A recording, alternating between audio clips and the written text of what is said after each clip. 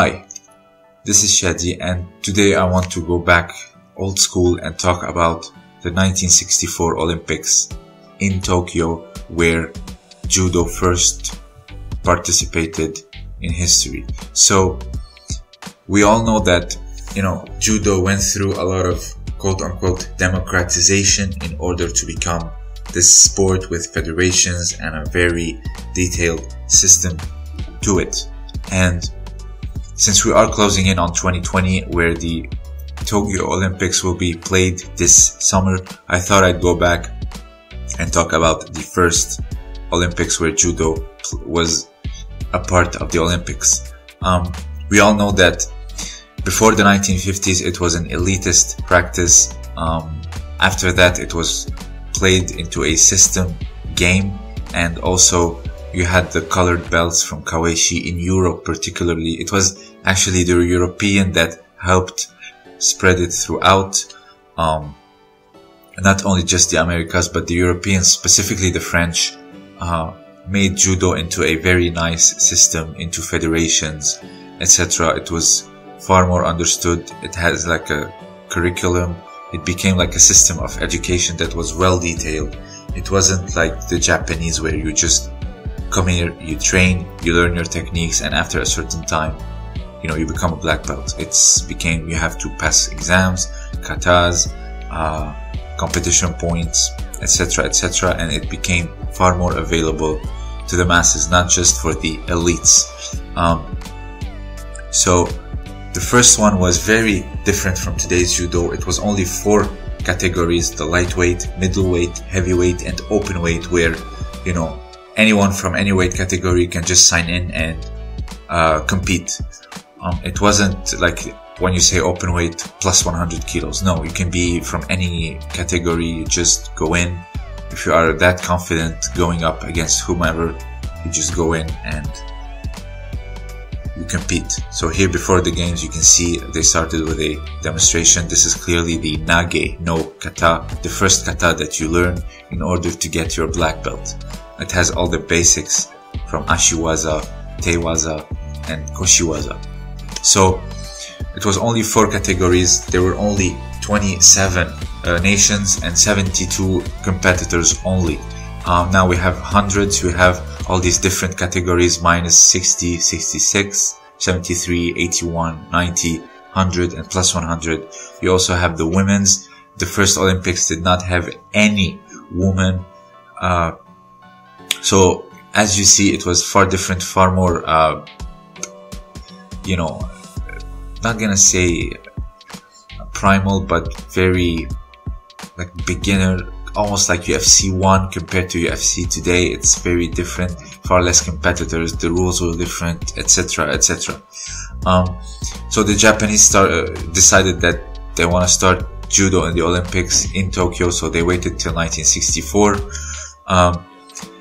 The resume for the medals were 3 gold medals for Japan and 1 silver. The 1 silver, they actually got it in the open category.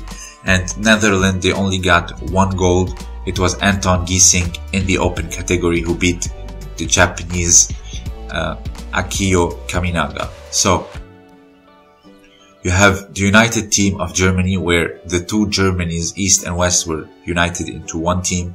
They won 1 silver and 1 bronze medal. Canada, 1 silver. Switzerland, 1 silver. Soviet Union, 4 bronze medal. And Australia, 1 bronze medal. South Korea, 1 bronze medal. And finally the United States, 1 bronze medal. A total of 16 medals. So it's very interesting to go back and see how it used to be, and how unpopular it was back then.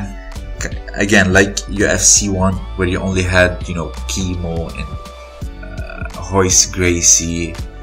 It was very, there were no specific rules. Everyone was just beating anyone. It was very unorganized. I wouldn't say the same for Judo, obviously. You have the mat etiquettes, etc.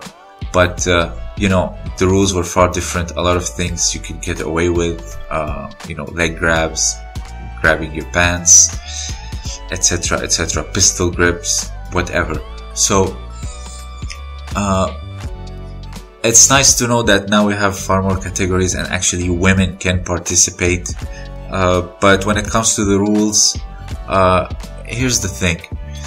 Yes, as a grappling art, for example, against other grapplers, when you take away the legs, etc., you make it, yes, less efficient, but you don't make it completely useless.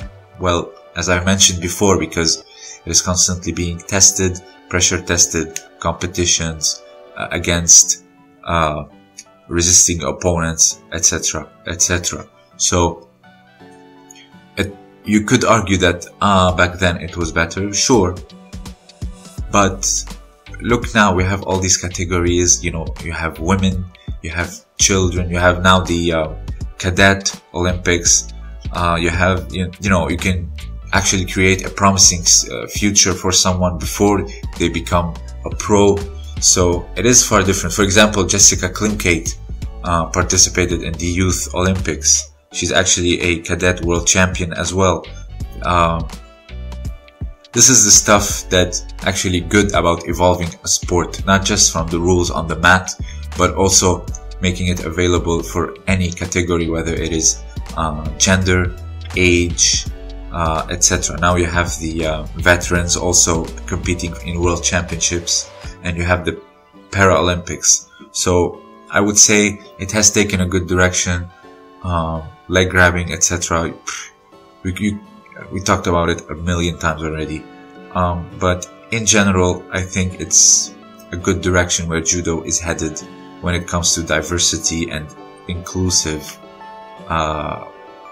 gameplay, if you want. So this is a short video about the first Olympics, you know, kind of the results, how, when, where it was played, when it was played. So it's nice to go back this year to the Nippon Budokan, where we saw the World Championship, and actually have another Olympic in Tokyo where judo first started. This was Shadi, and thank you for listening.